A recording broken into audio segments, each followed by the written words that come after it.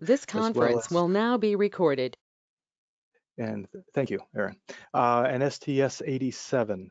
And amongst those three spacewalks, brought in a Japanese satellite that was, things went wrong and it was quite a mission. And he can tell you a little bit about that in the context. Evaluated suits through the nighttime, all sorts of different opportunities. You know, we talk about roles of of the astronaut and the ability to inspire people, the ability to get people interested in STEM, to serve kind of a greater good, to be, you know, to live a life of merit and of global perspective. And I think that's, you know, Winston throughout his career has embodied all of that and recognizes the bridges that that space builds between all of us. You know, looking at the names here coming from so many different countries, yet there's so much that brings us all together through space.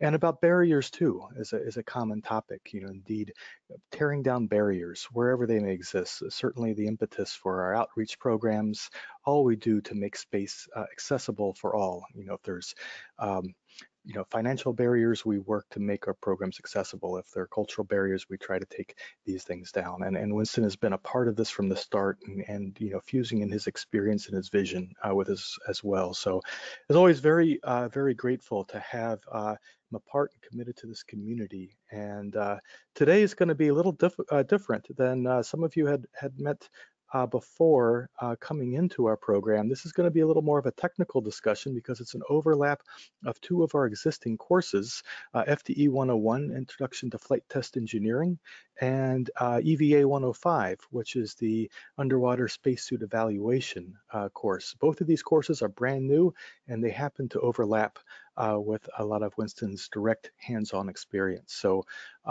thank you, whoever set the record button here. And without further ado, I'd want to hand this over. Winston, the classes are yours. All right. Well, good. Thank you so much, Jason, for that introduction. And good evening, at least it's evening here on the East Coast to you all. What I'm going to do is talk very briefly about some of my experiences. But I think the most valuable part of this session, the most fun part, will be when we get to talk back and forth to each other. So I want to have plenty of time available for some really good old two-way communications. So again, thanks for allowing me to be here with you. Hope you guys are all doing well. Weird times going on with all the pandemic and all of that, which forces us to communicate via the internet rather than in person, but we're going to have some fun with this. So two classes, flight test engineering and also EVA or underwater EVA evaluations. Let me tell you just a little bit about some of my experiences. As Jason said, I'm a naval aviator, or at least retired naval aviator, 27 years on active duty with the Navy. The last 7 were with NASA as an astronaut. So I'm going to back up just a little bit. The first 12 years of my time in the Navy was as an operational pilot. That means I'm ready to be assigned to combat. Had the country gone to war, and then I probably would have gone into the combat zone. So I was training and operating and deploying and acting as a combat pilot. Now, after 12 years, I became what the Navy called an aerospace engineering duty officer. That means I shifted my focus over into the research development, testing, evaluation area. I got into the systems command as opposed to the operational command. My first assignment was what was called a production test pilot, and I was up at a place called the Naval Aviation Depot at Jacksonville, Florida. The depot performs what we call depot level maintenance on aircraft. That means they take airplanes in and they tear them completely apart. Everything comes down to the last screw and nut. The engines come apart.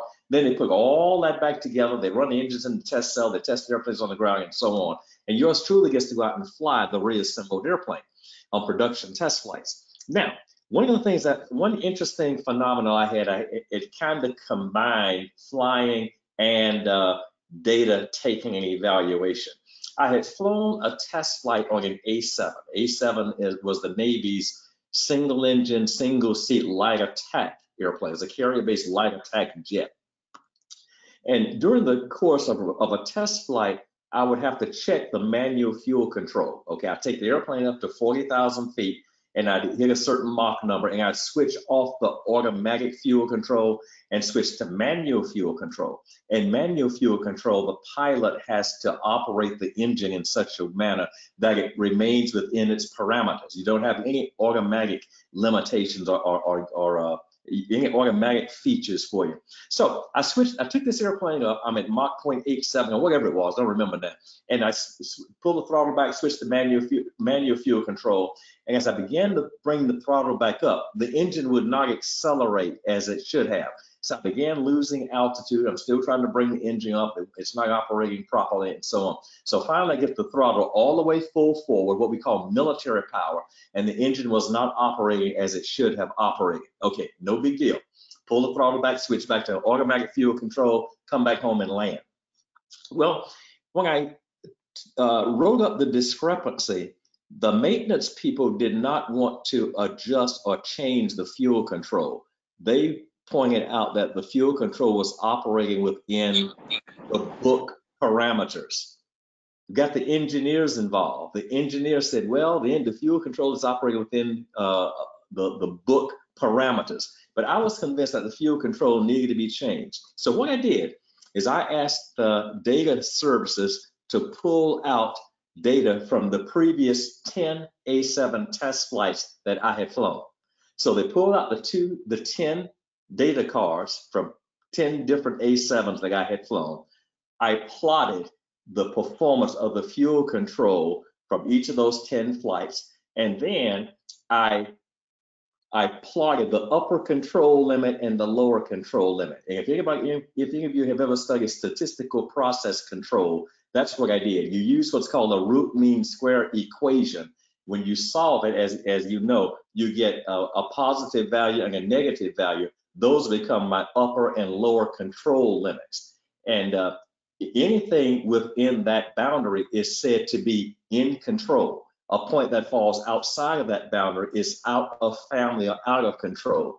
Lo and behold, that particular flight where the fuel control didn't operate properly, its data point fell out of family. So when I showed that information to the technicians and to the engineers, guess what? Immediately, they were willing to change the fuel control and put a new one on and get that airplane operating properly. So here's an example as to where I flew a bunch of test flights. One was out of family, but I couldn't convince anybody of it until I ran the equations and showed them mathematically that it was out of family. So an experience of a combination of flying, taking data, reducing the data, and then using statistical process control to get a point across. Fast forward, I left Jacksonville, the place where this A7 event occurred, and I went to a place called Warminster, Pennsylvania. It was one of the Navy's labs. Navy has a lot of laboratories around, and the laboratory at Warminster was the Navy's lead lab for research, development, testing, evaluation of aircraft systems. Okay, so we had all kinds of airplanes on the field. We had helicopters, we had patrol planes, we had propeller-driven planes, we had fighters, tactical jets. I was the deputy director of the Tactical Aircraft Systems Department, which means that we handle fighters and attack aircraft and so on. I got to test a lot of different systems during that tour of duty. And one of the more interesting systems that I got to test was one called Non-Cooperative Target Recognition System. And I can't talk too much about it because that system is actually used on today's fighters. Well, we developed it there at Warminster. I was the first pilot to fly it. But I will tell you this. I had to go out and first take data. And I took data by flying against some of our other airplanes as targets. And the system would read certain parameters from those airplanes, store them up, and those parameters were used to allow us to develop an algorithm that would say, if an aircraft did not exhibit those familiar parameters, it must be an enemy airplane. This was early on, and that's kind of a simplification. So we flew those test flights and gathered the data, and then flew the early flights on what's called the Non-Cooperative Target Recognition System, which is used today on U.S. Navy fighters. What was really interesting, though, I'm going to change courses here, is a different research development project in which I got involved. This one needed my pilot skills, but it was not actually in the airplane. Warminster, this lab I'm telling you about, at one point housed the world's most capable centrifuge.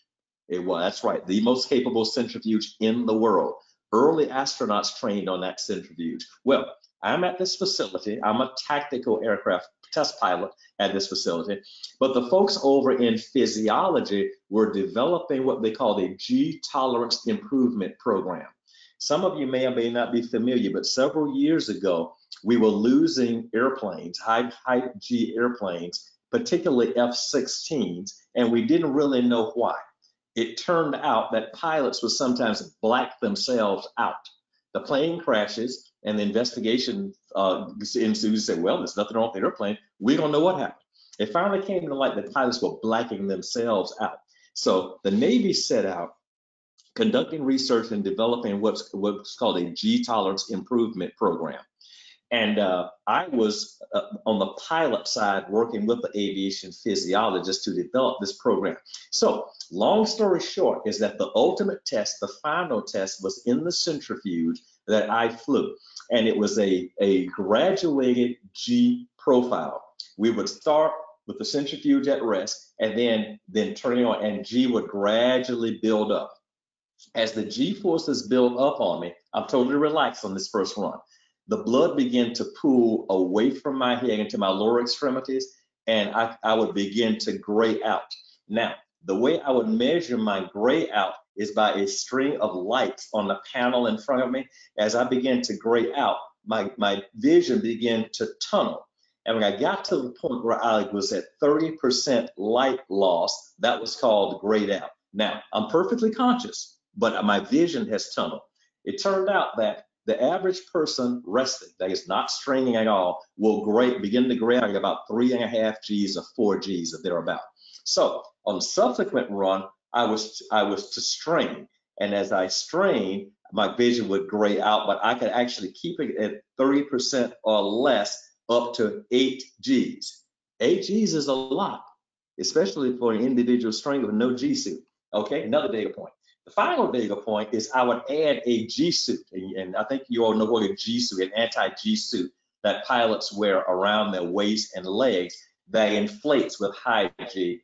It inflates and puts pressure on your lower extremities to keep blood from pooling to the lower extremities, and it would keep it more in your head and up around the eyes. With the anti-G stringing suit, I was able to keep my tunnel vision 30% or less up to 9 Gs. I was also able to look back over my shoulder as if in a dogfight, looking at the enemy at 9 Gs, and so on. So here's a situation where we're doing a test profile. We go from 3.5 Gs or thereabout up to 6 Gs, up to 8 Gs, and then 9 Gs. The result of that came to what's called it's called the hook maneuver now.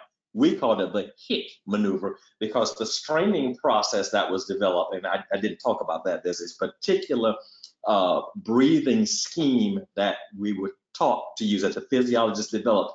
When you execute this breathing scheme, it sounds like you're saying the word hook, the hook maneuver. That's what we called it. Okay, well, it's still used now by the Navy and the Air Force. Some services call it the hick maneuver, some call it the hook maneuver, and so on. But it's a high G stringing maneuver that we developed at a Navy lab that I was the first test subject to participate in. Excuse me. Fast forward, I'm at NASA, and I'm on my first space flight. And one of the tasks that was assigned to me was test development of the actual EVA suit itself. Excuse me just a second, I'm gonna take a drink of water.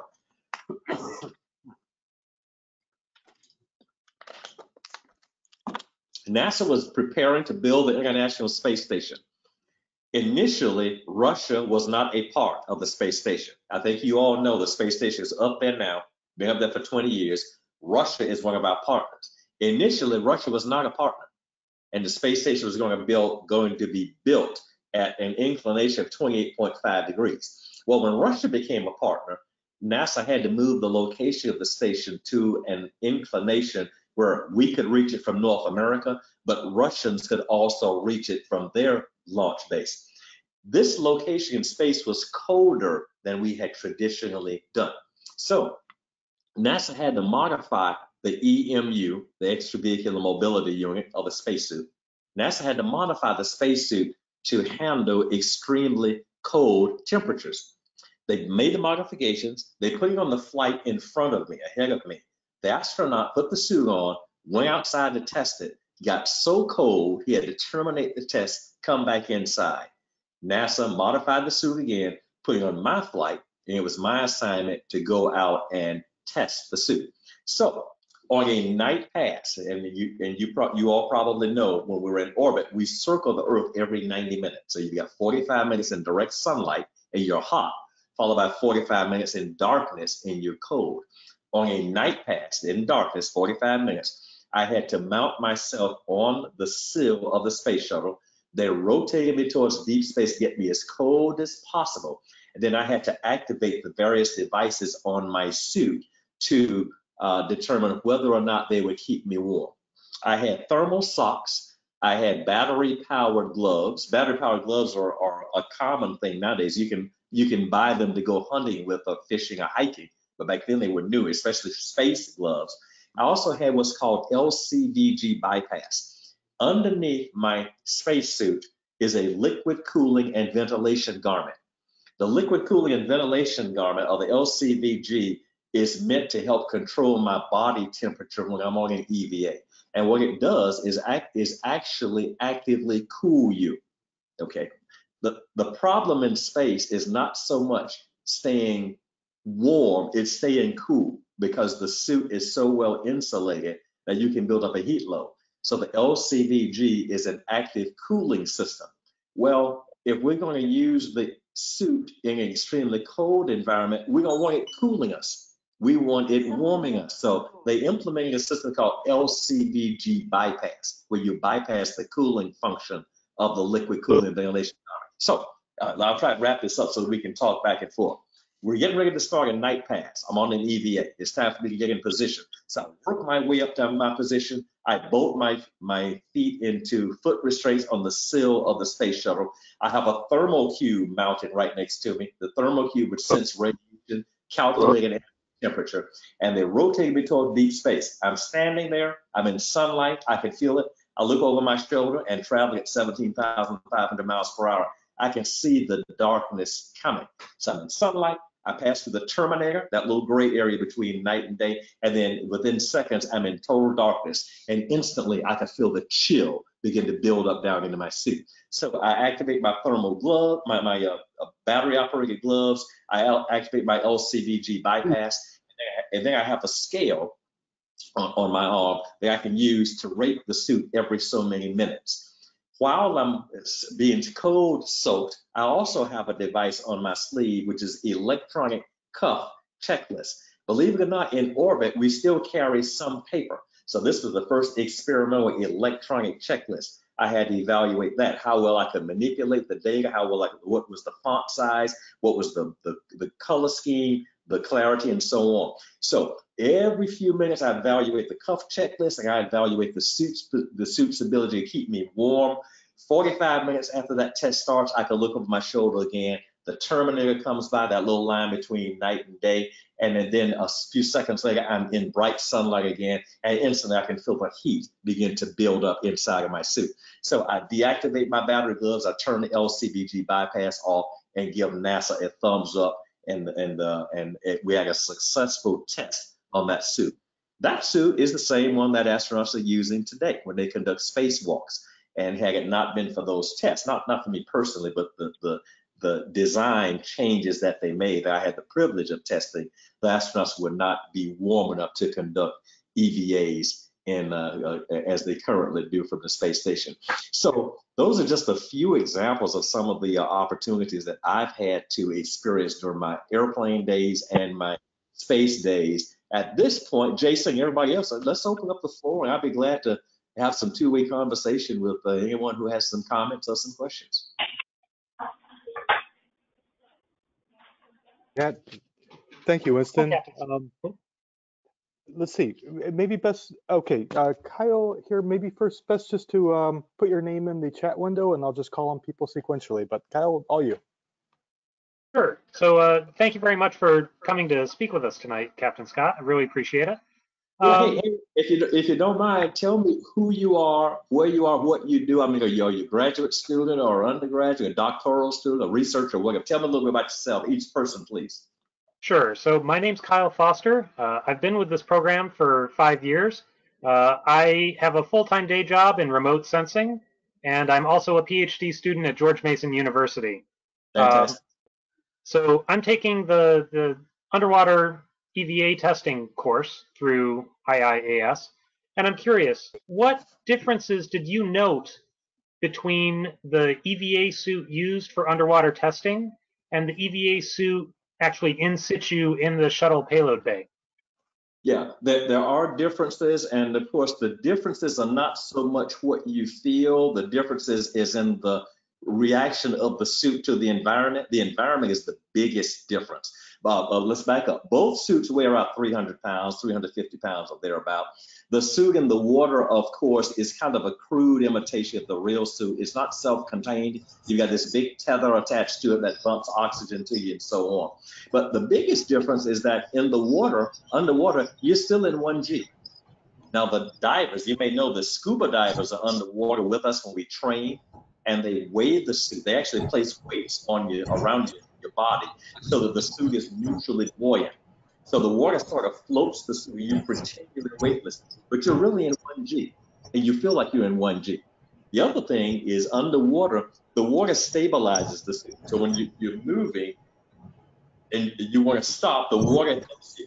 Okay, in space, you don't have that stability from the water, and you have to control your movements a lot better because every movement you start in orbit, you have to stop. So you have to control your motion a lot better in space than you do underwater. The EMU, the real EMU in space, is a lot better. It's a high fidelity because it's the real thing. I mean, when you throw switches, they actually work. You go through your startup, your test, your pressurization, depressurization test, you look at read your parameters, they all work. Whereas underwater, you just sort of pretend to go through all those things while you're wearing this big and bulky suit. So one of the big challenges, as you all probably know, is how do we develop newly designed suits that do the job of keeping us safe and keeping us healthy, keeping us alive, but also are a lot lighter, a lot less massive, and a lot more comfortable. So that's one of the questions that we continue to wrestle with. Thank you so much. Yeah, thank you. Thanks, Winston. Let's see, next up, Matt is our lead instructor for our EVA 105 course, and he's calling in from Poland. All right, Matt. Yeah, hi from Europe. It's around 2 a.m. right now. So, Winston, I had an amazing opportunity to meet you in person, and you also we attended also your talk at KSC, and you invited us to astronaut room, and I have amazing autograph of you. But my question is, it was 3-4 years ago, but I have a question for you. It's more technical in part. So during your EVA trainings in neutral buoyancy laboratory or WETF, you also tested some equipment and tools, and you answered the question about the suit, but could you please tell us more about the evaluation of the suit, evaluation of the equipment which is going to be used on board of the space shuttle and later on the ISS for maintenance and some other stuff. But what are the considerations? What are the designs? And what are the similarities between the tools that you use underwater and then later on orbit? Okay, yes, there's so many different tools. I could talk all night long and not talk about each specific one. I'm trying to think now, which one should I focus on. Let me pick one that is familiar with everybody. It's called a pistol grip tool, and what it looks like is an electric drill that you may have in your tool kit, or electric screwdriver. You grip it like a pistol, you pull the trigger, and it spins around. You can drive bolts or screws or whatever. We have one that's called a pistol grip tool because it's shaped like a pistol, obviously. But the thing that's so advanced about it is that it's battery powered, obviously, but you're capable of really high torque with this thing and driving bolts. And of course, your gloves. The gloves are big and bulky, and they're also pressurized. So the tool had to be designed so that a person could handle that tool with big, bulky, pressurized gloves, but also adjust the tool. There's on the front of the barrel, let's look at the barrel, it's where you adjust the torque. And say you want to adjust the torque to 30 inch-pounds or maybe 5 foot-pounds or whatever. You set the torque up here, and then say a bolt needs so many turns. Say it needs 15 turns. You can select the number of turns that you need. You insert the tool on the bolt, you pull the trigger and just hold it, and it will automatically count 15 turns and torque that bolt to 30 inch-pounds or whatever you need. Now, the other thing that you have to consider in space is that for every action, there is an equal and opposite reaction. You know this. If you don't anchor yourself when you turn that pistol grip tool and the torque tightens up, one of two things will happen. Either it will spin out of your hand if you're not holding it tight enough, or just like on the cartoons on TV, you'll spin in the opposite direction. So those are all kind of things you have to consider. Some little things you don't think about is that everything in orbit has to be tethered. The pistol grip tool, I would take out of it, I would mount it on my suit in the airlock before I ever exit the airlock. But inside the airlock, it's tethered in its container. Now, when I want to acquire the tool and take it from its container in the airlock and put it on my suit, the procedure is for me to take a hook, a tool hook is on a payout tether, and I will hook the pistol grip tool, then remove its inner cable, and then take the tool out and mount it on my tool ring and lock it down. So the idea is that you always have something tethered, because as you know, on occasion, things have floated away, and you don't want that to happen. So the handling of the design of the tools has to be different. A lot of automation has to be there. Something else you have to think about too, when they're designed and developed, is the outgassing.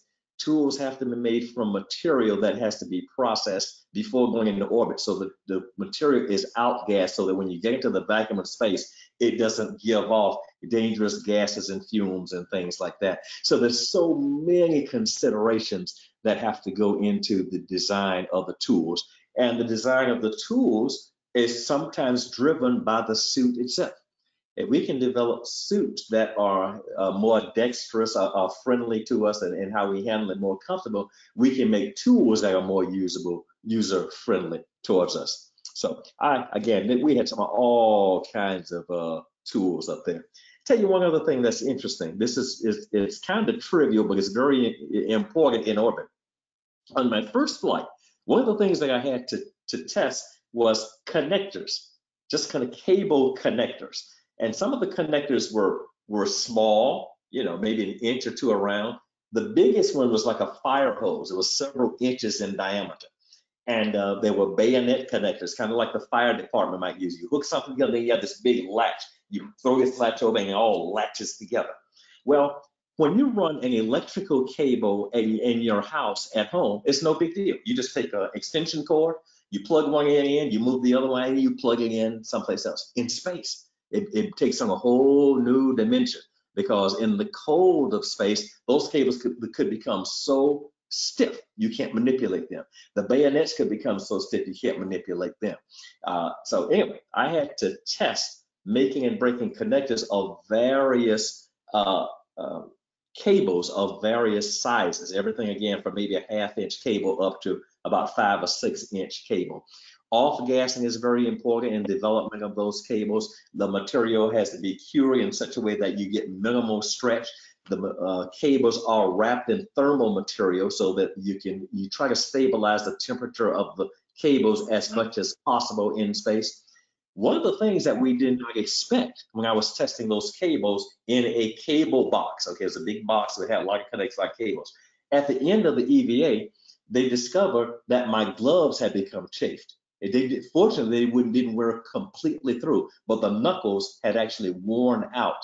Now, that's a dangerous situation. It was something that we did not expect, but we saw it, and it's something that had to be dealt with in future EVAs, because obviously you don't want an astronaut tearing his or her gloves in orbit, making or breaking cables or using tools. So just as tool safety is here important here on Earth, tool safety is just as important there in space. And there's so many things that come out that you did not anticipate. So I hope that gave you a good answer, but cool stuff happens in space. Thank you very much, sir. Hey, thank you. Good to see you again. Okay, Winston. Next up is Shauna Pandya. You probably might remember. She's one of the members we call Barnacles. Been around since the very first year and our head of our operational space medicine group. All right, good. Good to see you again. Yeah, nice to see you, Captain Scott. Thank you so much for your time. I'm a physician. I'm in Canada. I'm actually in clinic right now, and I was in the same ground school class as Kyle, who just asked his question, and I'm lucky enough to be taking Matt, who just asked his questions, EVA 105 class, as well as the FTE class. So it's a lot of fun. So my question has to do with surface EVA. When we're looking at evolving capability. So my question has to do with surface EVA in the Artemis era. When we're looking at evolving contingencies and crew dynamics for surface EVA, obviously the nature of the work and perhaps the risks are a little bit different. So based on your experience, what would you like to see as either an evolution or a new selection criteria or a new training aspect to maximize success and minimize risk for surface EVA, either from crew dynamics or for contingencies on surface EVA? That's a lot of question. I'll see if I can condense that in just a little. No, that's a good question. There's a lot to it, a lot of aspects to it.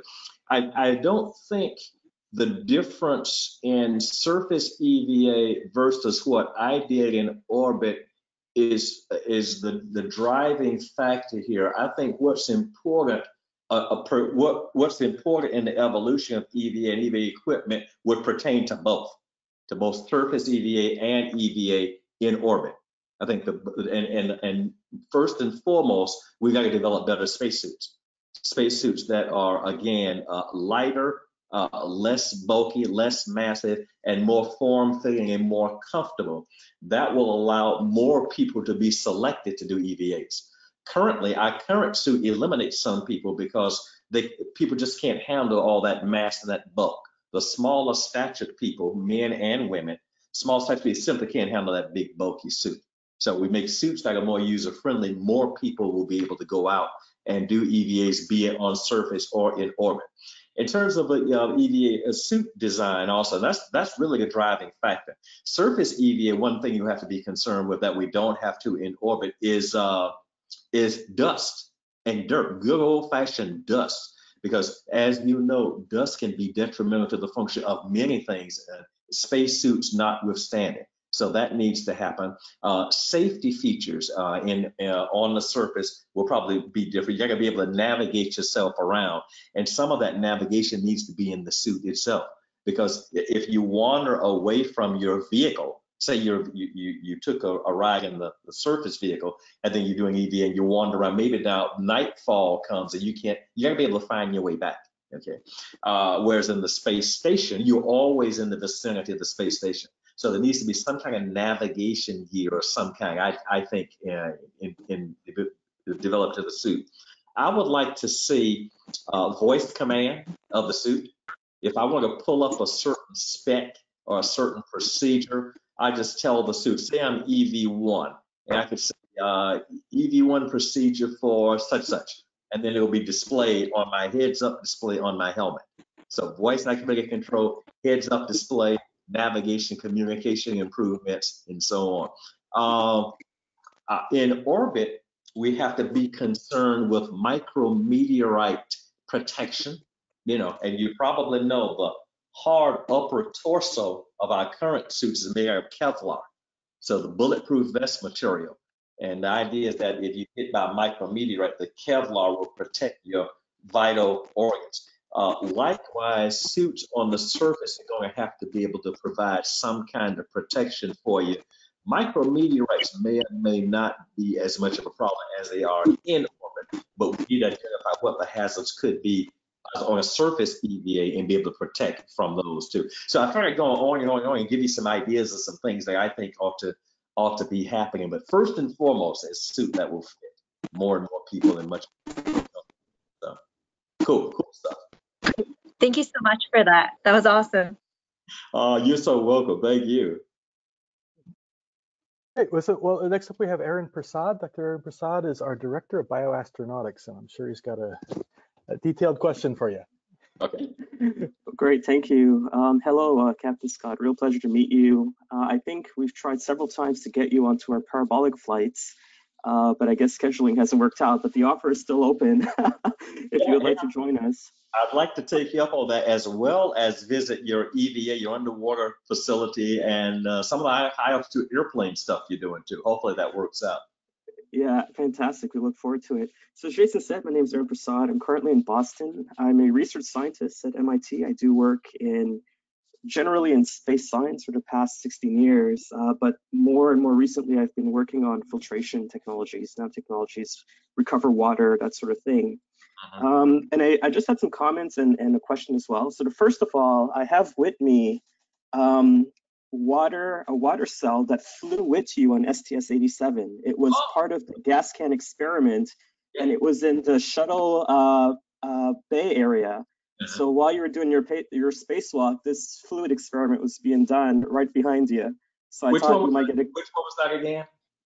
So this was called the configuration fluid experiment, and it was in a getaway. It was in the getaway special express canister. Yeah. Right. Okay.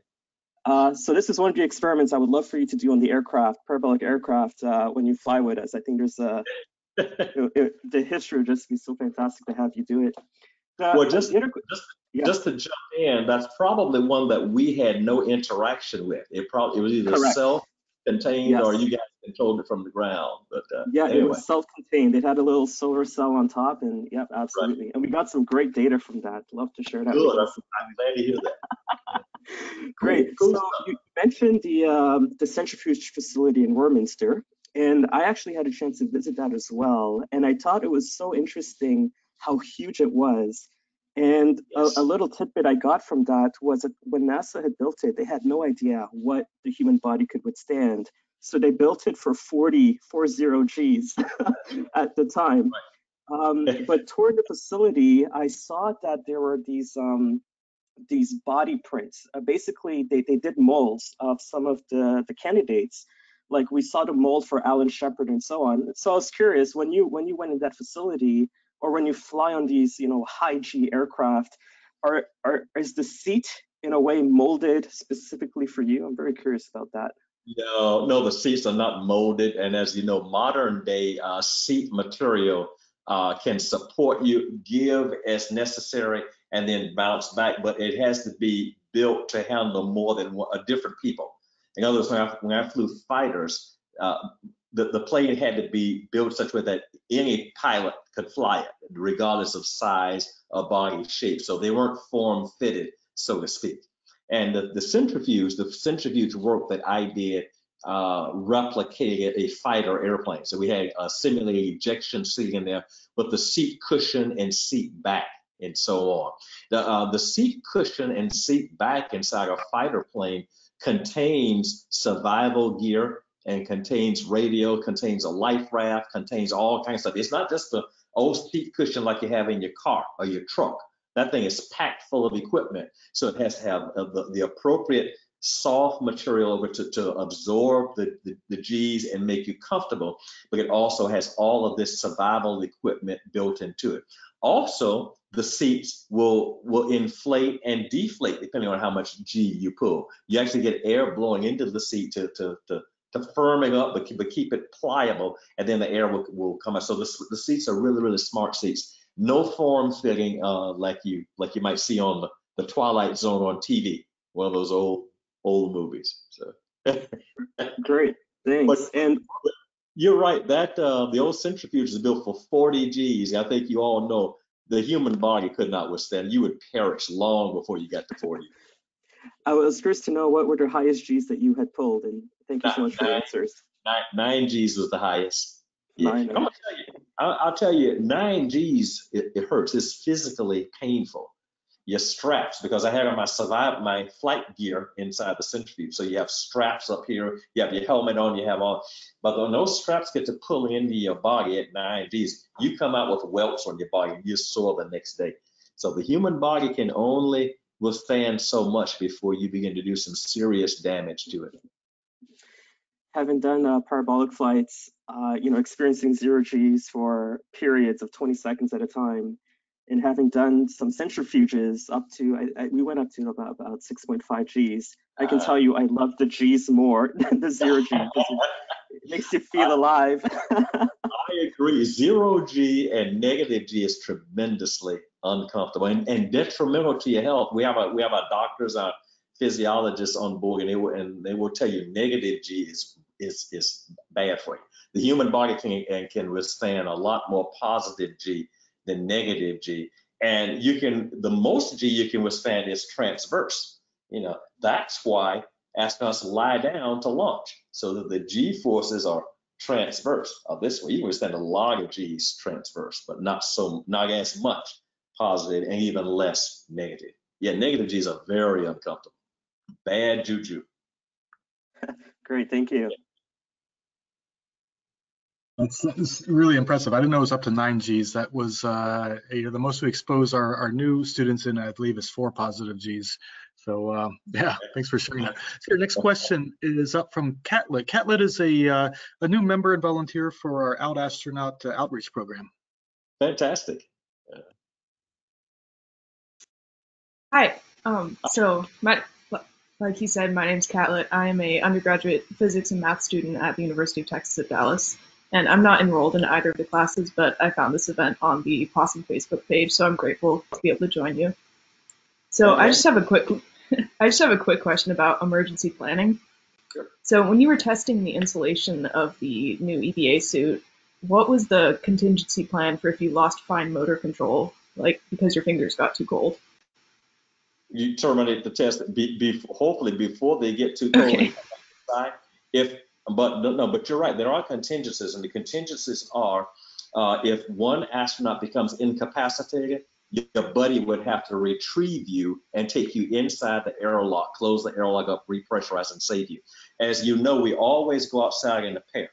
So my buddy was out there with me, and we actually practiced underwater retrieving each other. Not a lot, but we did one session where one person is incapacitated in space, the other person has to make their way over to that person, unhook them or whatever, and then move hand over hand while pulling their compatriot, put them inside the airlock, close the airlock up, and repressurize it. When you're outside on EVA, and you know this, you're on your own. Nobody inside can help the two of you. So if your buddy somehow can't get you in, then you're having a real bad day. Yeah. That makes sense. Thank you. Yeah, that you mentioned that you found tears in your gloves kind of compounded that question for me, because the tears did not penetrate the material. It was only the outer layer, fortunately.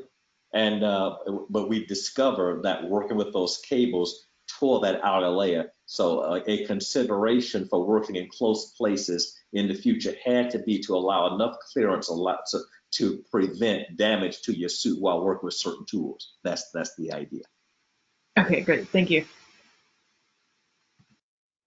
Okay, next up is Sergey Yakimov, and he's a new member to our institute. Well, someone we hope to bring fully into this institute as soon as we can get past this pandemic. But before that, he's just been taking course after course with us. So, Sergey. Good evening, Winston. It's nice to meet you. Evening, Sergey. I'm an aerospace engineer here in LA, California. I do production for satellite parts for OneWeb constellation. And as Jason said, I'm with Project Possum since last year, and currently I do flight test engineer class. And I have a question. What risk assessment was done for spacesuit testing in open space?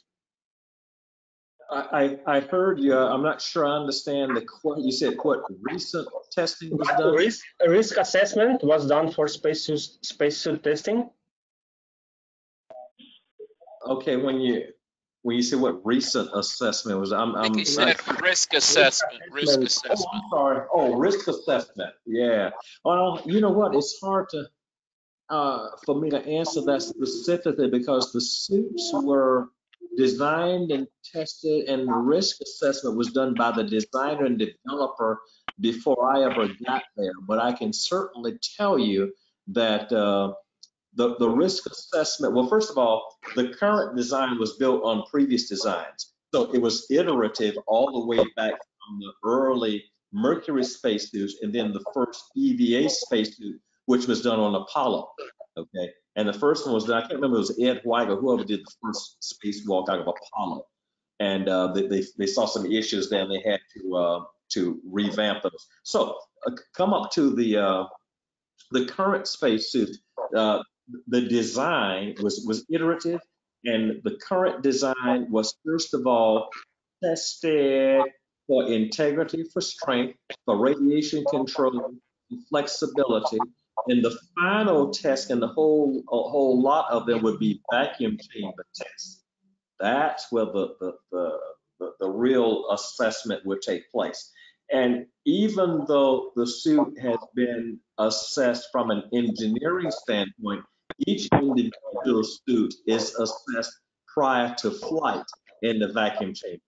The suits come in generic sizes, like large, medium, and small, but then within that range, your suit is tailored to fit you. Everything is tailored right down to the individual digits on your finger, okay? So once my suit is tailored to me, I spend 2 periods at least wearing my own suit in the vacuum chamber for a 6-hour period of time. I actually hang the wall in my suit in the vacuum for a 6-hour period of time to be sure that the suit works well and works positively before going into orbit. So I hope that kind of answers your question. Is there more to it that I need to elaborate? Sorry, can you say it again? You are breaking up. Can you say it again? Yeah, I've got so much echo. There's some echo coming back to me. Some feedback. Ethnicity or race was more associated with the virus.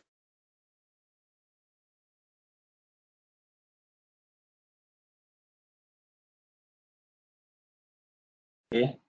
Are you hearing me? Yes, I can hear you now. Okay, now, yeah, there was an echo, something coming back from it. My question was, was my answer okay, or did you need something else? I think it's sufficient for now. Thank you. Okay. Okay, thanks, Winston. I think next up is Rui. Rui has been a part of our program now for about 5 years and is from Portugal. Really broadly knowledgeable about space internationally and the current chair of our Space for All Nations outreach program. Okay. Hello, Captain Winston. What a privilege, and I must say hello from Portugal, from across the pond. So I'm on the west coast, but facing you on the east coast. So I'm a geophysicist. Yeah. Well, I'm a geophysicist at the University of Porto here in Portugal, and I do research, and many of the techniques that were done actually during the Apollo surface missions. So things such as the seismic techniques and the gravity and the magnetics.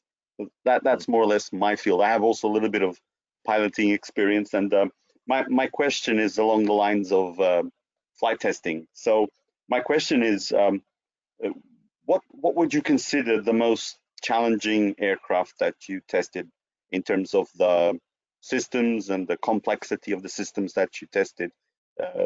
I'm aware of some of the naval aircraft, but I'm not sure which ones exactly would you consider more challenging? Well, during my day, the Navy's frontline airplane was the F-14 Tomcat, and the F-A-18 was coming online as a replacement for the A-7. So the Tomcat was the frontline fighter, and the original F-A-18s was fighter/attack, but it was really designed to fill the light attack role. That's changed nowadays. Now, of course, the F-A-18 Super Hornet is the frontline fighter, and it fulfills both the fighter and attack role. But the most sophisticated airplane of the day, and of that day, and even by today's standards would be considered very sophisticated, was the F-14. The F-14 was an incredibly complex airplane, and the complexity was achieved with technology of the 1960s and 1970s. Just old technology, but incredibly complex. And just to give you an idea of some of the complexity, first of all, the airplane could launch off an aircraft carrier, and it could carry missiles to intercept cruise missiles, the Phoenix. And the Phoenix was a multi-shot missile. I have to be careful because some of this is probably still classified, but with the Phoenix missile and the F-14, you could actually detect a particular number of targets. I won't say what that number is. Detect them all, track them all, shoot them all down at the same time without ever seeing them. That's how much complexity you had. The radar system was called the AWG-9, Airborne Weapons Group, AWG, AWG-9. It was the computer weapons control system. In addition to the Phoenix, you had the mid-range Sparrow. The Sparrow was a radar-guided missile for dogfighting, but mid-range. Then you had the heat-seeking Sidewinder, which was a dogfighting missile, and obviously it was heat-seeker. All those missiles, but the Sparrow was computer-supported. The Sidewinder computer supported only until launch, and you launch and forget it. And then you had a gun. You had a real-time gun sight. So the computer supported the real-time gun sight also. And you could lock a target up, track it, and the computer would give you a gun sight solution to fire the weapon. So you had all of this sophistication. The wings swept back and forth. That was all computer controlled. And the various radar modes were handled by the radar intercept officer in the back, but they were supplemented by computer. The data processing of that day was very, very sophisticated to allow you again to detect, localize, track, and attack targets. I'm being real careful again because I'm talking classified stuff, but the answer to your question is the most sophisticated airplane was the F-14 Tomcat. Now, by today's standards, the Tomcat won't maneuver like the new airplanes. The F-22, for example, the Air Force F-22 is certainly a lot more maneuverable, and the sense of fusion is a lot better than it was back then. And those days, I had to read data from each weapon and infuse it within my brain. But we got a sense of fusion these days that will pull all that data together for you and give the pilot information as opposed to raw data. But Tomcat was quite an airplane. It really was. I hope that kind of answers your question. Yep. I had a part B to that question, which was, in which way do you think that your naval aviator experience enhanced or aided you when you trained and were, qualifying to be an astronaut? Oh yeah, no doubt about it, that my aviation experience, it helped. In fact, if you take a look at it now, all of even the original astronauts were all military pilots. Okay, now we've gotten away from that nowadays. We have pilot background, we have scientists also, but flying in space is just like it's a flying business. So people who come from flying backgrounds typically do pretty well there. And you're flying high performance vehicles. A spaceship is a high performance vehicle. So what better place to come from than flying high performance airplanes? That's why all the pilots for NASA right now are still military pilots. They're the Air Force or Navy. Marines are naval aviators. And even the scientists who come to NASA as astronauts, some of them have airplane backgrounds, some high performance civilian airplane background. So the answer is that yes, my naval aviation training was absolutely perfect stepping stone to training in the space program. The space program was just a step up from what I was already doing in the Navy. So for people who want to become astronauts, I always encourage them to get some kind of flight background. You don't have to become a licensed pilot or anything. If your discipline happens to be astrophysics, then certainly become an astrophysicist. But I would encourage some kind of flight experience, because flying in space is a flying business, and you don't want to get there and decide that you don't like to fly.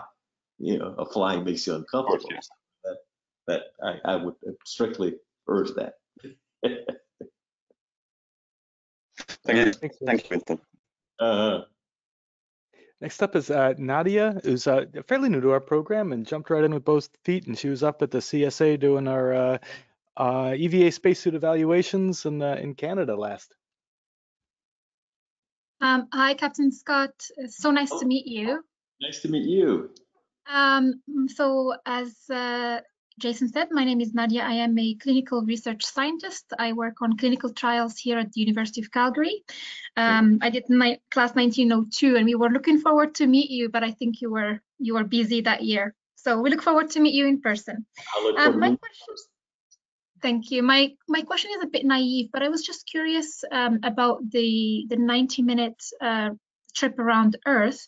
Is the temperature shift so extreme that you have to adjust the temperature in your suit every 90 minutes? And if so, how much change? The temperature changes are relatively extreme. They're in the hundreds of degrees, and obviously it depends on specifically your orientation over the Earth, what inclination you're taking. If you have a flat inclination where you're going kind of along the equator, then the temperature changes will be one thing. But if you have a high inclination where you're more oriented, a little bit more polar, the changes are going to be greater. In the sunlight, the temperature can be as high as, say, 250 degrees Fahrenheit, something like that. And then on the opposite side, you might get down to minus 200 or minus 250 degrees Fahrenheit. We might not feel that. We may feel 100 degrees above and 100 degrees below as we swing. But the temperature changes are extreme, and whether the suit tries to automatically maintain the temperature for you, but it's just like anything else. The way you feel depends on a number of things, including your heat load. If you're very busy on the backside of it, you're not going to feel the cool as much, and you might not have to manually adjust your temperature. If you're still, for some reason, you may feel extremely cool. You might have to manually adjust your temperature. So the suit is designed to automatically do its best to maintain and stabilize your temperature. If necessary, you can manually adjust it. But And one last question is, from your two amazing flights, what would be the highlight of your flights in space? You can just choose one highlight. Yeah, the highlights are just absolutely EVAs. Yeah, everything you do in space is just amazing. Even the mundane things like just eating, sleeping, living, and exercising.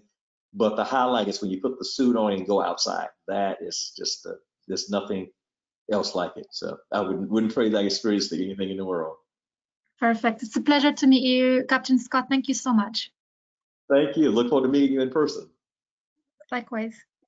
Then let me know if you're getting short on time here. I'll just keep going through. We have a few more questions in the hopper here. Lee Roberts is our new member here in Possum Class 2001, and then that was the one that was cut short because of the pandemic. So we're hoping to get him into the program as soon as we can. Sure. Good afternoon, Captain Scott. Hi. Thank you for indulging so much of our curiosity. My pleasure. I work as a pilot for a regional airline, and I am a space exploration enthusiast. And right now I'm taking FT 101. And in that course, a lot of what we're dealing with is really quantifiable aspects of aerodynamics and aircraft systems and things like that. I noticed in the experiences that you shared, at least two of the three, and to a certain degree the third as well, dealt more with human factors aspects. And can you just speak a little bit to the differences of quantifying subjective human factors measurements as opposed to aerodynamic or performance metrics. Yes, and as you know, or as you can surmise, what makes it difficult in the human factors arena is the idea that it is subjective. What the sensations or the parameters that you're trying to capture are subjective. You know, what feels a certain way to me will feel a different way to other people. So one way to do this is to take many subjects, okay? And then you average out their responses. Sometimes, you probably know this, sometimes you actually will run a subject through, say, a maneuver or test, and then you have that subject rated, and say, I rate this a 5. Well, the next subject may rate it a 6, or the next subject may rate it a 4, or whatever. But over a long course, we can come up with a measurement that will actually rate that particular feeling, and it might be rated as a 5. So that's one way to do it.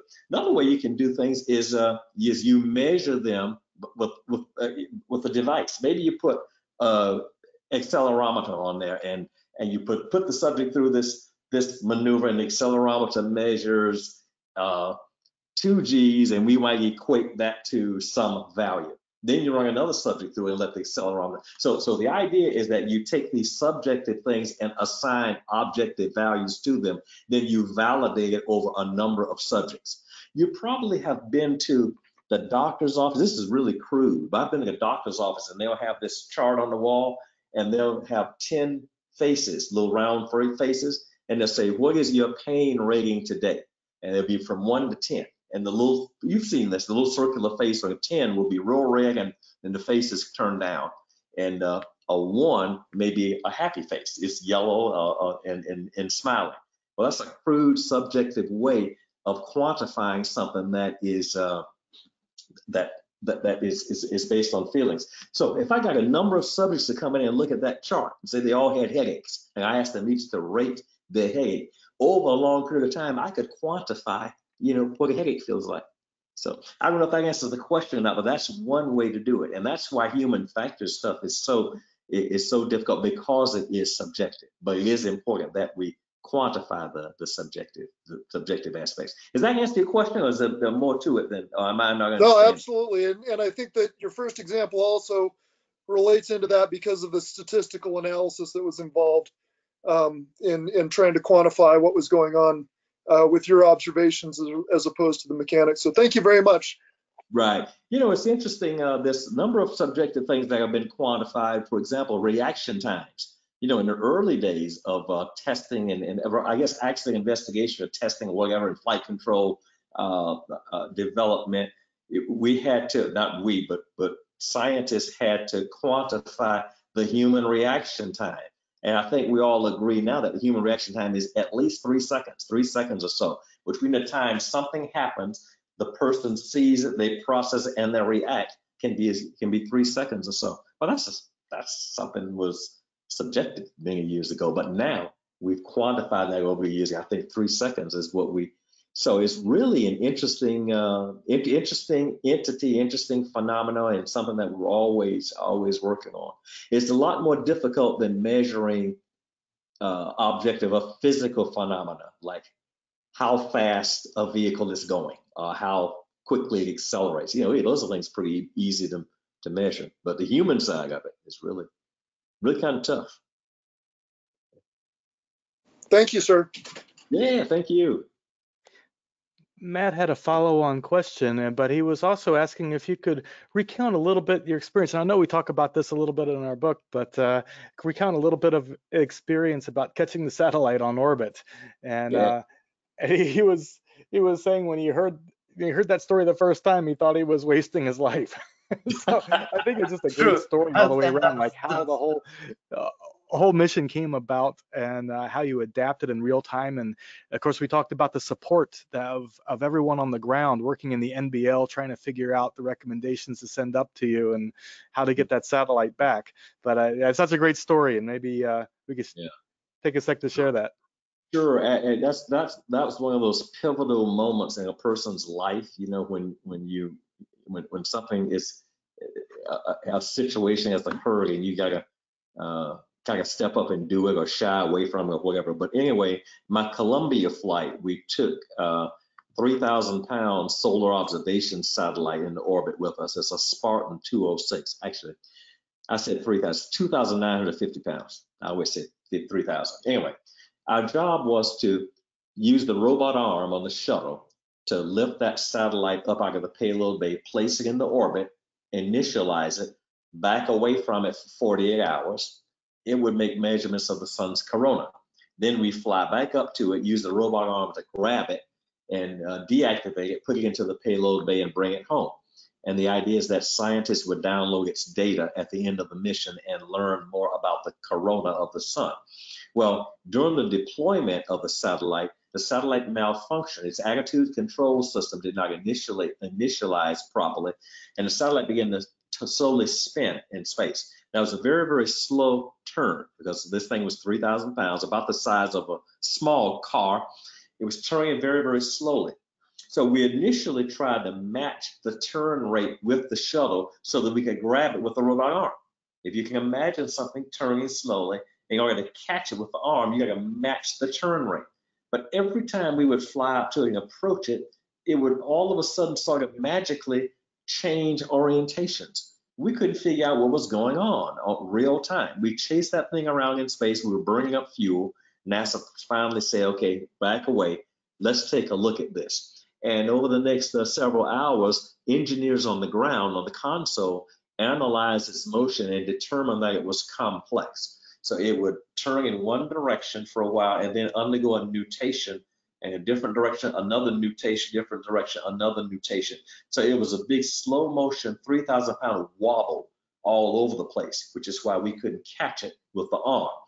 It was decided that the way to get that satellite back was my buddy and I would go out on a spacewalk and try and catch the satellite manually. And it was a $10 million deal. So we couldn't just leave it up there as a piece of space junk. We had to figure out a way to get it back.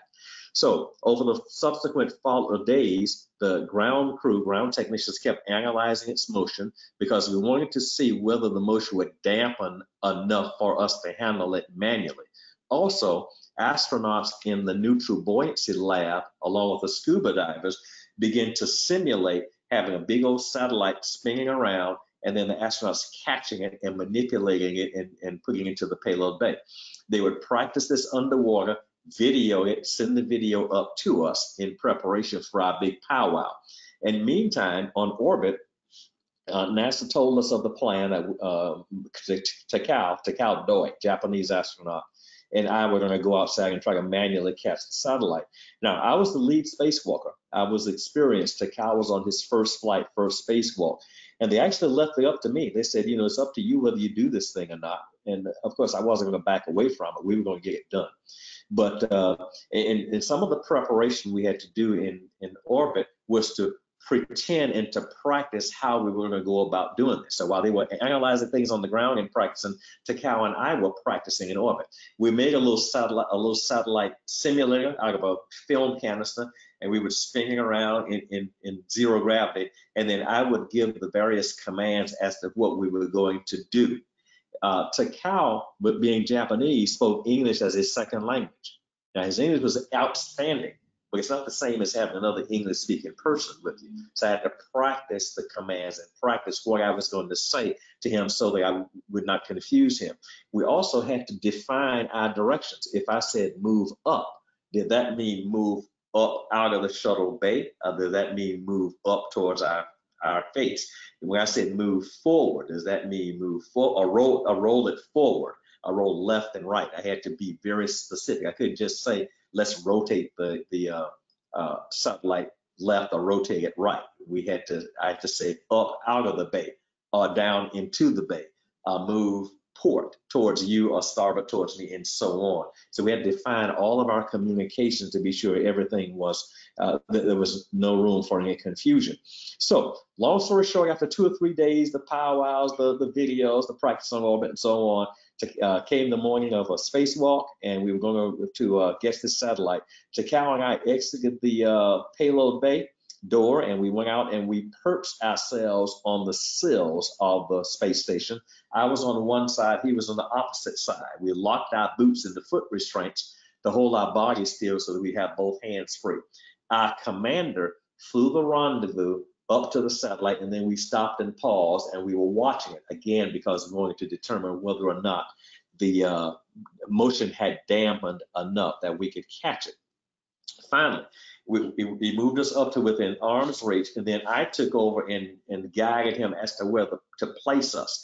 And I can remember watching, and the satellite might drift aft in the payload bay for a little bit. So I'd say Kevin, our commander was Kevin Kriegel. Kevin, the satellite's about 5 feet aft. Okay, so he moved the shuttle back. I said, hold. Okay, you need to move us up about 3 feet. He moved us up. Okay, hold. Now you need to rotate the shuttle port. You need to rotate starboard or whatever. Finally, we got into position. NASA gave us a go. Mission Control gave us a go. And we reached up and grabbed the satellite. It's really interesting. Here's this big thing floating in space, weighing nothing, just floating there. But as soon as I grabbed it, I could feel all of that mass, 3,000 pounds of mass. So in space, you can separate weight from mass. I grabbed my end to Kyle grab his end. Then we had to adjust our grips to get to a place where we could manipulate the thing. And then very slowly, I gave the various commands. We rotated the satellite forward into a particular orientation, and we locked into the payload bay and brought it home. Now, there's a whole lot more to it that happened than I'm telling you, because it wasn't quite that easy. Some things went wrong that I'm not getting into. But that was an interesting combination of teamwork of folks on the ground, folks in orbit, good design work, because the people that designed the satellite built into it an emergency mode called minimum reserve shutdown. When the satellite malfunctioned, what happened was that the satellite shut down with the exception of electromagnetic torquer bars. There were electromagnets along the bottom of the satellite. They were activated. The electromagnetics interacted with the Earth's magnetic field and dampened its motion. Had they not had the foresight to build that, the satellite's motion might not have dampened enough for us to catch it. So we had that aspect going on. We had the aspect of people inside the shuttle working with us, and overall it was a successful event. So I told you in a number of minutes what it took. That part of the EVA took about 3.5 hours to do. But we did get it. We brought it home. It was repaired and sent up on a subsequent mission. So cool stuff. Yeah, I wasted my life. I realized I wasted my life. Thank you very much, sir. Not at all. You may be on Mars and walking around here in a few years.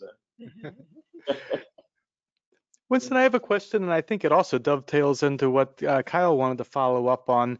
With our EVA 105 course, we have an NBL facility, and under Chris's leadership, we built an airlock mock-up to evaluate suits and procedures outside.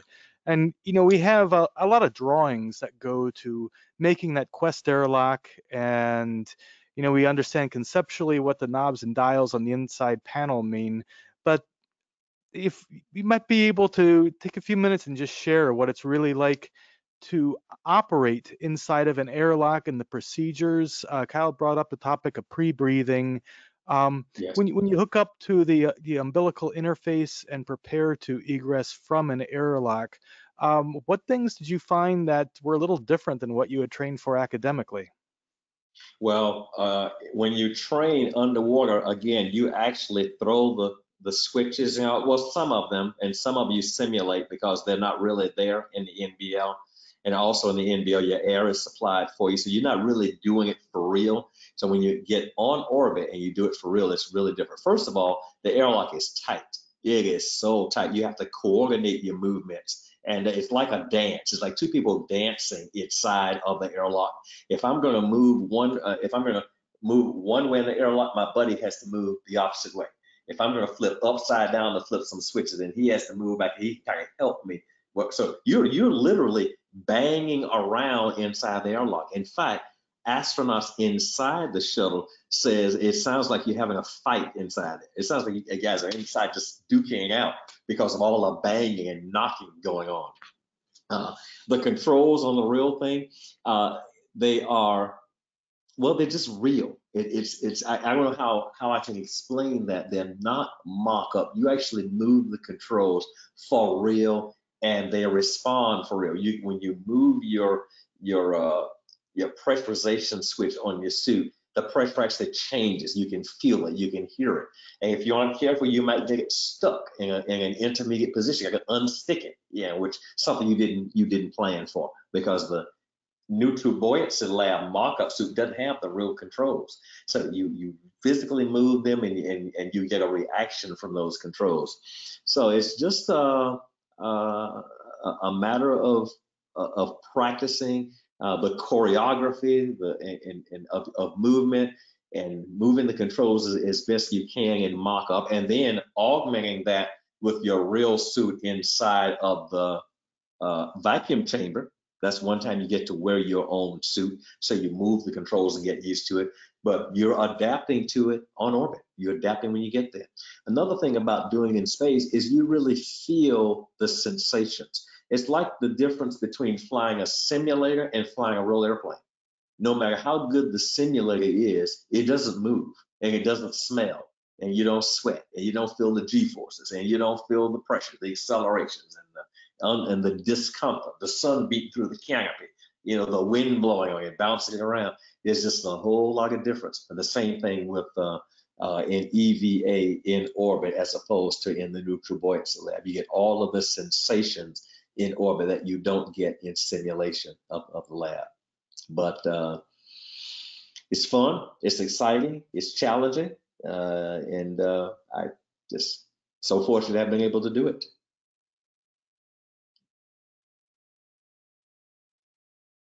Thanks, Winston. And we're hearing a hopper from Rick Blakeman. Now, he's another one of our barnacles.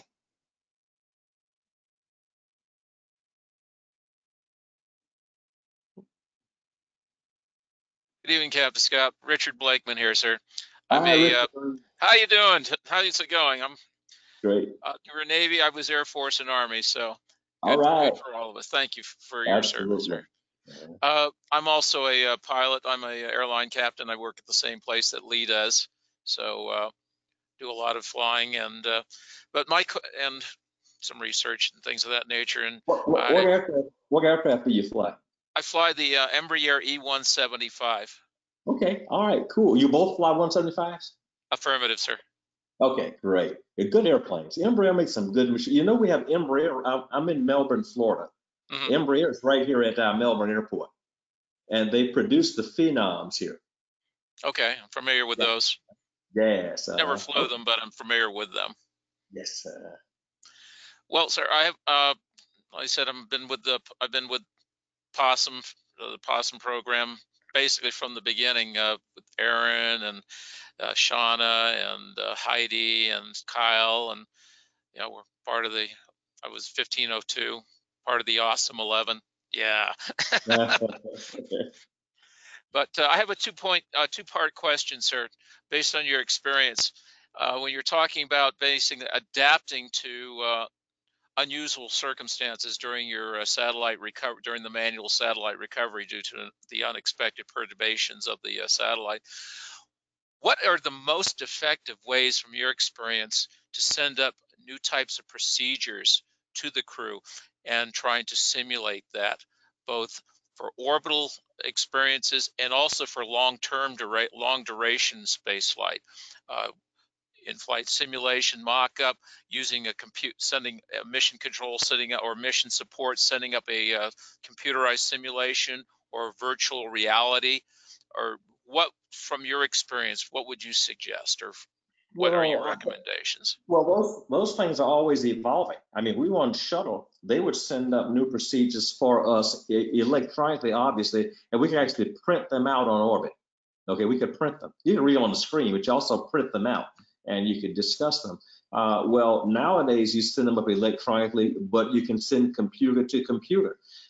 Sometimes you may be able to send the procedure itself from one machine to another machine that's going to execute it, and kind of eliminate the people altogether, except for monitoring the thing or activating it. We had virtual reality capability on the ground, of course, but we didn't have any virtual reality capability in space. That's coming, obviously, and it may be so the way, if I understand the question right, I think the best way to send up new information is by whatever the best means happens to be at that time, and that's always improving. So I'm not sure if that answers the question or not.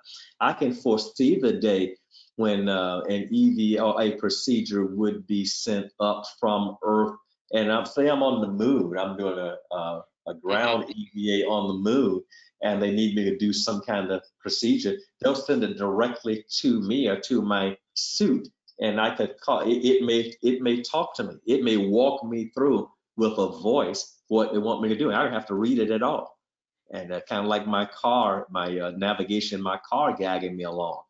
Or I might interrupt the procedure as it's talking to me and said, I might say, it may say, configure cable according to page 6, unit 1, and a figure 1. And I may say, halt, show figure 1. And it would display it for me on my heads-up display. So my point is, I think the best way to do this is whatever technology exists at the time that can give the crew member the best information.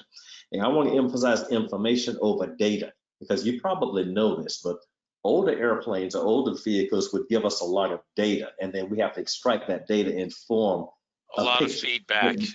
That's right. But what I'd rather have is the information, not the data. The space shuttle itself was an incredible vehicle, but it was heavy data on the displays, and that was what was available at the time. My Tomcat gave me a lot of data, but what I want really is information with the ability to dig down into the underlying data if I wanted to. So the number of ways that information could be given to you. Some things may be best conveyed to me tactile. Say I'm doing an EVA on the surface of the moon. I'm walking around, and say my suit, it is a fault in my suit. I might not want a red light to come on, or a voice to come on. Maybe it's a minor fault. Maybe the suit will tingle, or maybe the suit will touch me, or something like that. Or maybe the navigation in the suit might not be vocal. Say we're talking, I'm doing EVA, and we're having conversation. Well, I don't want another voice coming over my headset, navigate, telling me where to go to navigate. Maybe I navigate by tactile functions. The suit touches me in the back, telling me to go forward. The suit touches me on the left side, telling me to go that way, and so on. I actually flew an evaluation in a simulator on a tactile suit. It was developed by a Navy captain physiologist, and the suit would vibrate in certain places, and you could respond to it. I actually flew a simulated instrument flight successfully through a maze on a simulator simply by using that tactile sensation. So you would get steering commands from the tactile that's right, from the tactile situation. Okay. It worked well enough that I could fly this airplane through a maze in simulation using only the field. So wow. The answer to your question is that it depends on the situation, it depends on the technology available at the time, and it depends on the level of priority of the information to be sent. All of those things could be pre-planned and pre-programmed, and you go accordingly. Artificial intelligence, AI, could be employed to determine what the best way to get a piece of information across to the crew. And as we become more and more sophisticated, they become more and more and better ways to get information up to us. I hope that answers your question. It does. My second point, my second part on this is a quickie, but for unexpected situations, not only for orbital operations, but for long duration spaceflight, what kind of skill cross training did you folks do insofar as having multiple skill sets in case somebody was incapacitated or somebody had an issue or you needed additional help where there were skill cross training involved? Yeah, we did some, not a lot, because of course, we're still in low Earth orbit. And in my day, the shuttle was even shorter duration vehicle. So we were up there for 2 weeks. You know, the space station folks up there for 6 months now, but we're still close to home. So we haven't gone off in new directions. But the space station folks do a lot more cross training and skills than we did on the shuttle. Everybody on the shuttle had particular things that they were responsible for, but very little cross training. In my particular cruise, because I was a pilot by background, I did some pilot training. You know, I went through all the rendezvous training like the shuttle pilots, even though I was an EVA person. So the idea was that if something unforbidden had happened to the commander, then you had your piloting skills, so you'd still be able to.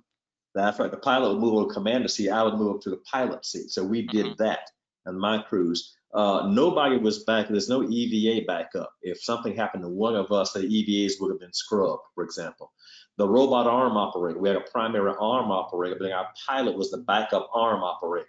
So there was some cross training of skills, but not a lot, not as much as we see now in space station.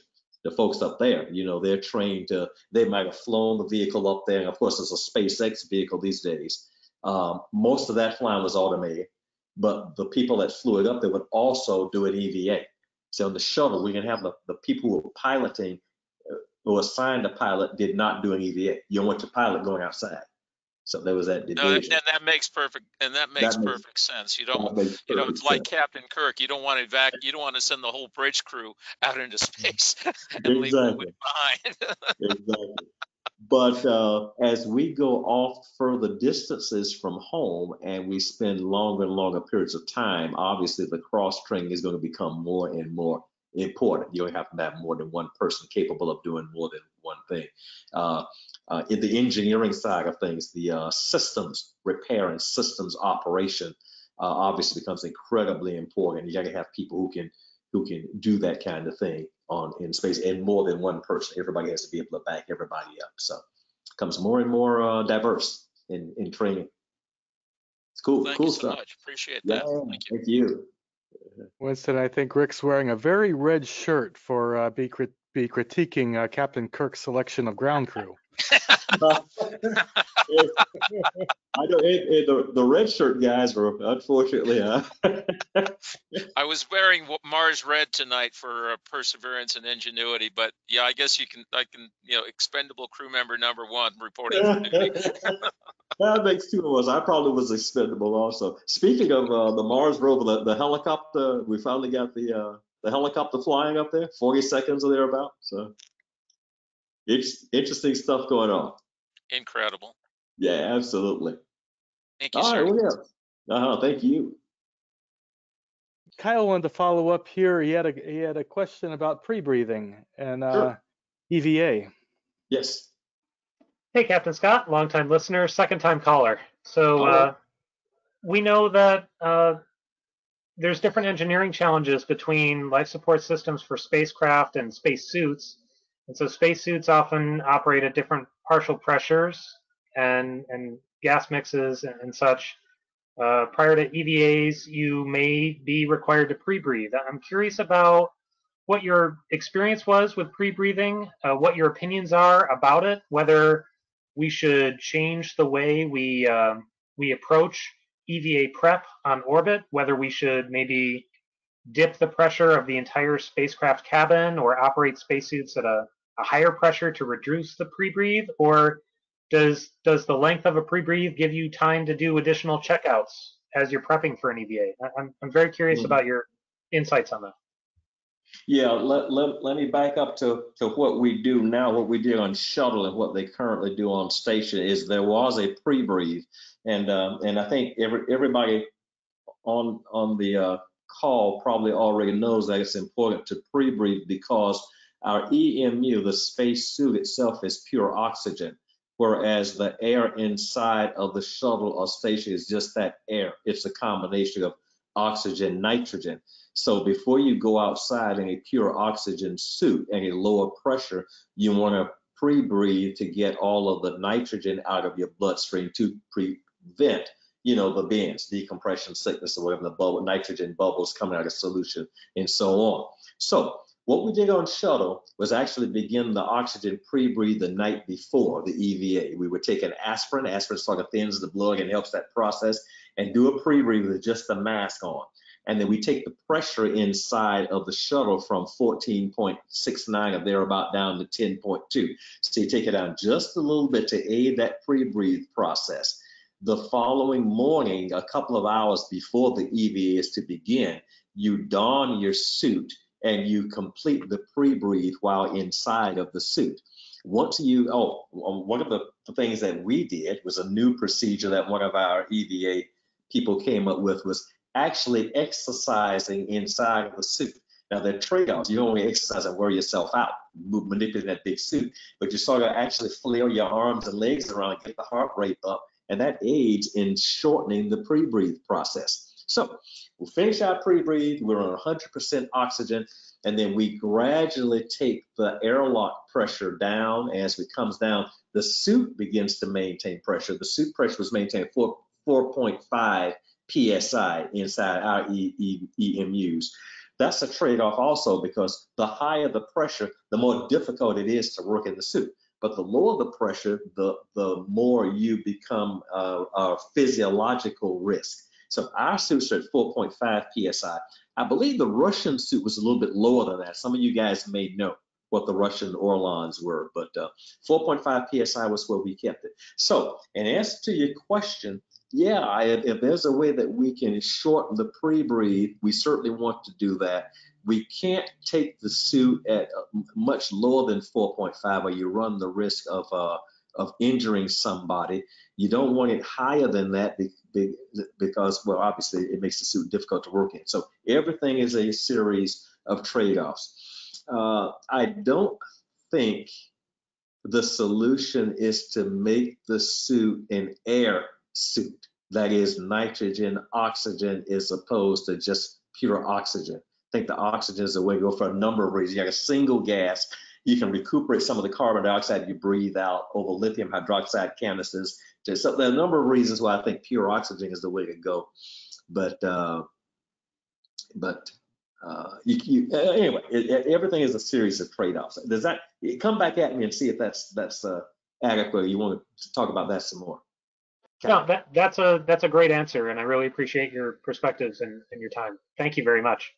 Yeah, I think before we leave this topic, I think the key, again, I've said this a number of times, the key is to reduce the bulk, reduce the mass and the bulk of the suit. I think that's the most important thing we can do, so that the suit becomes easier to manipulate even at a particular pressure. That's important.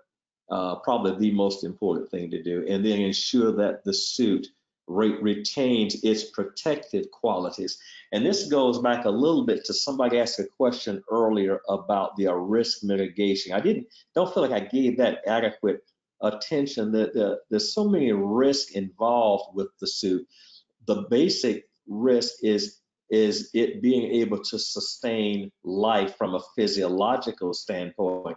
But the other risk is being able to protect you from radiation.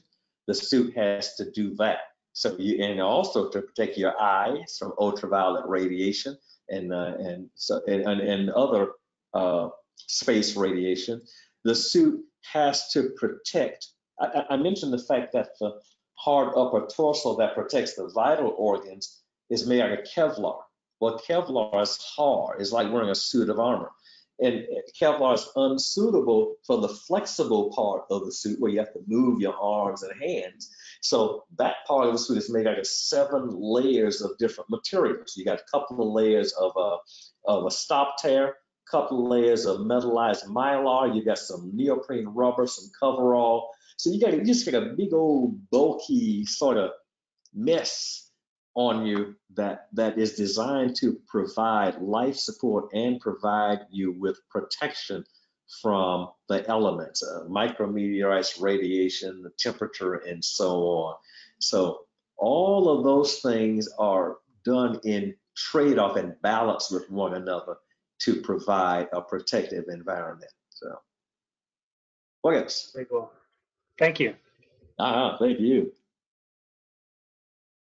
Listen, a bit of respect for your time. I know we're coming up here towards 9, and if we could just kind of target that as a cutoff here. We got, I think, 2 more questions in the hopper, but also wanted to give you some time to address anything to our community or ask any questions of us. Should I press on with another question, or shall we just leave? Let me take another couple of questions, and then we'll begin to wrap up after that, if you don't mind. And then Perfect. Okay. Okay, we have a new member, George, who has a question about Canadarm. Sure. Hi, Winston. Thank you so much for taking the time to do this. It's really just amazing to hear you talk. And Thank you. I am not currently a student with IIAS or with Project Possum, but I do plan to get involved with this in the future. I'm wondering like what your experience is with working with the Canadarm or Canadarm2, and what are your thoughts on like intelligent robots in the future increasing the safety of EVA missions even on the surface of the moon and Mars? Mm-hmm. Mm-hmm.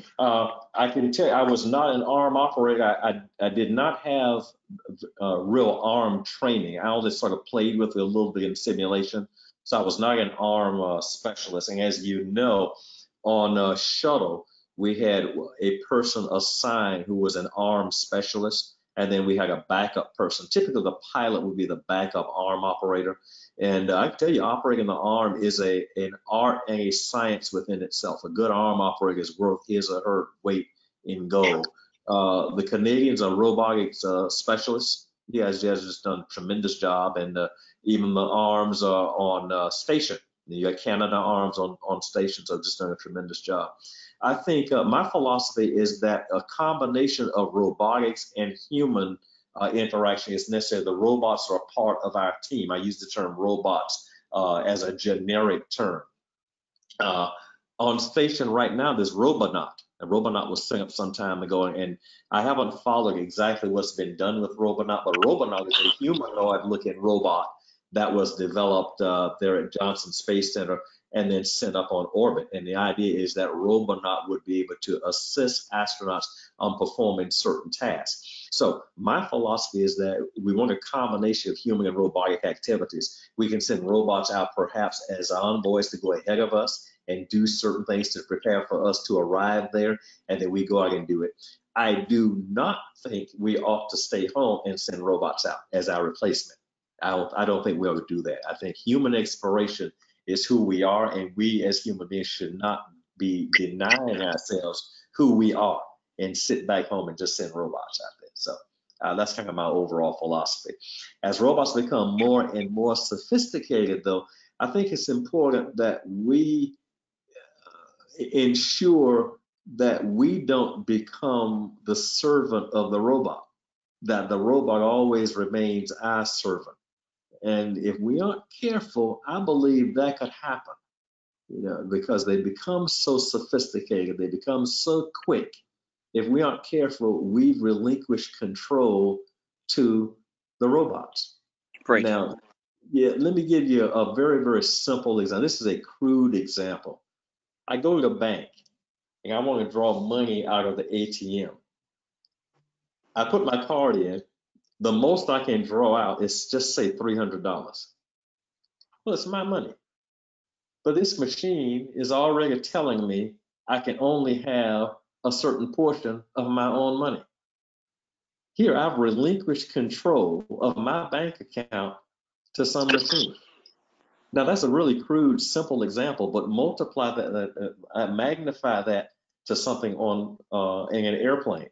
I want to go a certain direction, but the airplane senses maybe a thunderstorm or whatever and says, no, you're not going to go that way. I'm not going to let you go that way. And there's nothing I can do about it.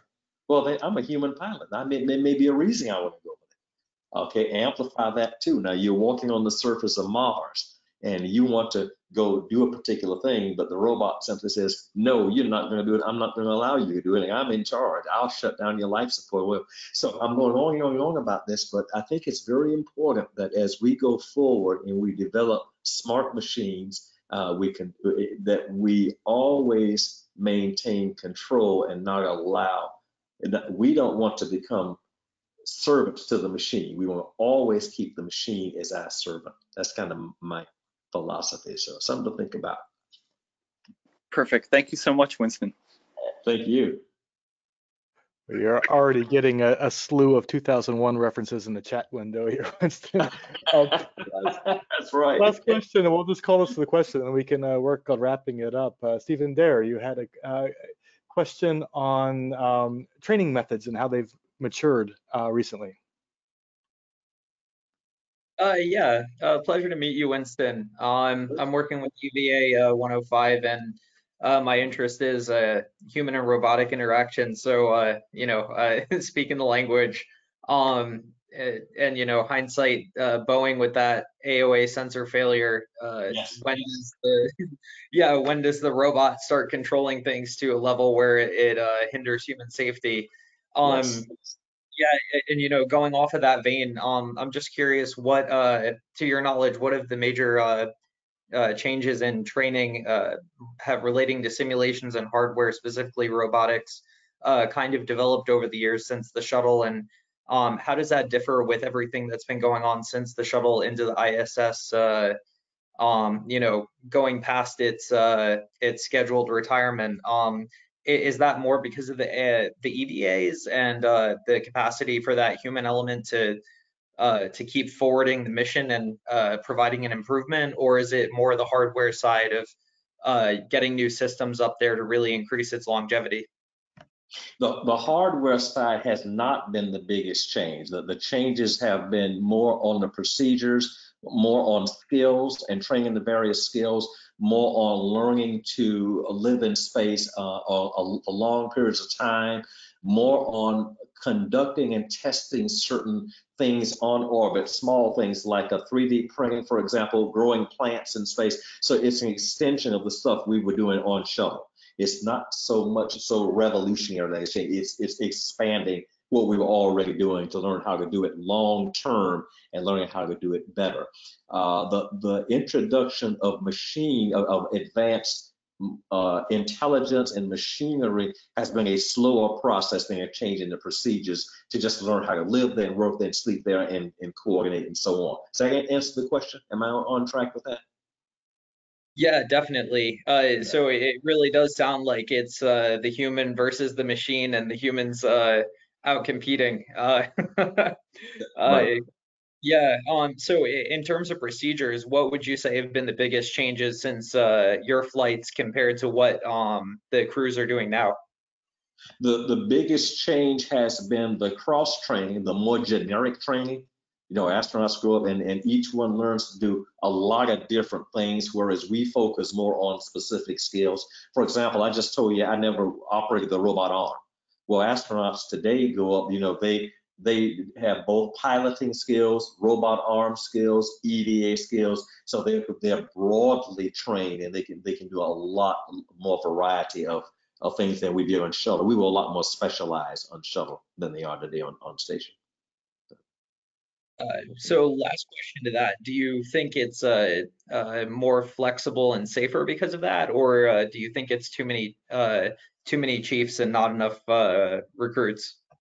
No, I don't think it's that. I think the hierarchy of things, the hierarchy of organization is definitely there. I mean, you have a space station commander. That person is in charge.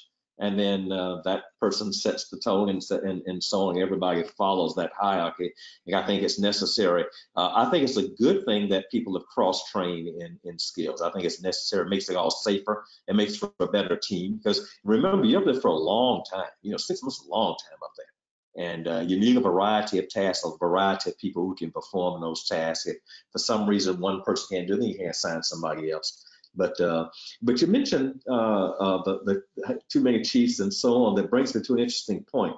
One of the biggest challenges, I believe, to long-term space flight is going to be just that. It's the human part of it, the interaction of human beings. And so far, it has not been a big problem, even with 6 months on the space station. It hasn't been a big problem because 6 months is a relatively short period of time, I think. And also, you're very close to home. You're in low Earth orbit. But when we start sending people off to Mars, that's going to be a 3-year proposition. I think one of the biggest challenges is human beings and how human beings interact. The stresses that are involved in a 3-year minimal journey like that, when you're separated from Earth and your life literally depends on what happens up there. I think that's going to be a big issue. We can develop systems, navigation system, control system, propulsion, communications, but we don't understand people. And when the stresses get high and things start going wrong, how does the crew interact with each other? And how does the discipline break down like you see on the science fiction movies? The first thing that happens when the ship spins out of control is everybody freaks out and they get to arguing, fighting, and fussing and so on. Well, how do you train crews and how do you select people who can handle that situation? Are you trapped on Mars? Your ship is damaged. It'll be 3 or 4 years before a rescue ship comes. How do you handle that? Also, something else. Mutiny on the Bounty. Mutiny on the Bounty. How do you get the ship if it's in rags? Absolutely. Also, something else to think about is, say we go off to Mars. Okay, it's a 3-year trip, or say we're going to Mars with a permanent colony. How do you select people? What about male-female interactions? People who go are in the prime of their lives. They're healthy, and you need male, female. Well, I say male-female, but you need interactions between people and their partners. It may be male-female, maybe not, but people and associated physical and romantic partners. So how do you select people for that? Because your survival could depend. I mean, if conflict of some kind develops because of human interactions, that can jeopardize a mission and jeopardize safety. So some things we need to be thinking about. The human psychological side of long-term spaceflight is very important.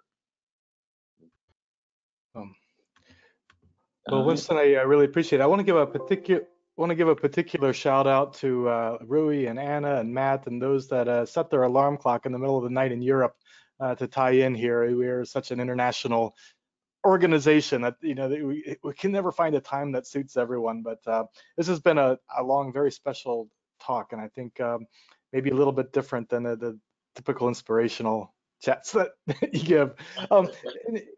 In the remaining time, is there anything that you want to ask of this community or share with it or impart a little broad inspiration to? The only thing I will say is, first of all, I enjoyed it myself. I enjoyed meeting each and every one of you virtually, and I appreciate the opportunity to spend time with you. I hope that something I've said has resonated with you. And there's so many different topics. You can't dig as deep into detail as one might like, but I hope it was good for you. I just wish each and every one of you the best of luck, and I would highly encourage you to stay with your studies, your pursuit of your space interests, because there's no telling where it may lead you. It may lead one or more of you to space itself, or it may lead you to a space support mission, a role in some way or another. But regardless, I think you already know how fulfilling it is to be involved in this business. So I salute you, and I wish you all the best of luck, and I look forward to hopefully one day meeting each and every one of you on a personal basis. So good luck to you, and thanks again. Well, it's an open invitation to any of our campaigns, and I'm sure that's something. Hopefully we'll get over this hump we're on this year and can get on to some exciting research. So absolutely. All right. Well, if you don't mind, I'm going to say good night. It's night for me, and thanks to you all, especially the folks who got up in the middle of the night to join me. I appreciate it. Thanks so much. Good night. All right. Thank you. Take care now. Bye-bye. Be safe. Bye. Bye. Bye-bye. Bye. Thank you. Have a good night. Have a nice evening.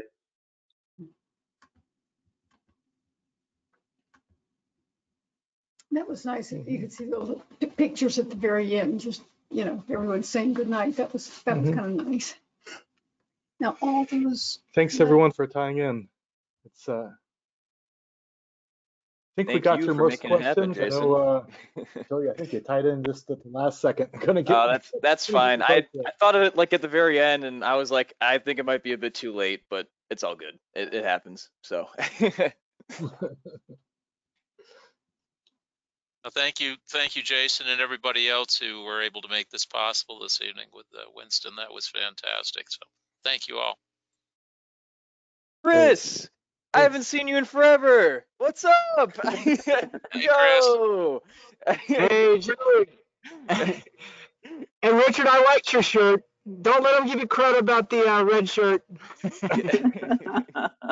Let's hear the Let's original. just say the line is long and distinguished. People give me a bunch of guff about anything, so I'll just make room. Somebody has to wear it. Recon by sacrifice.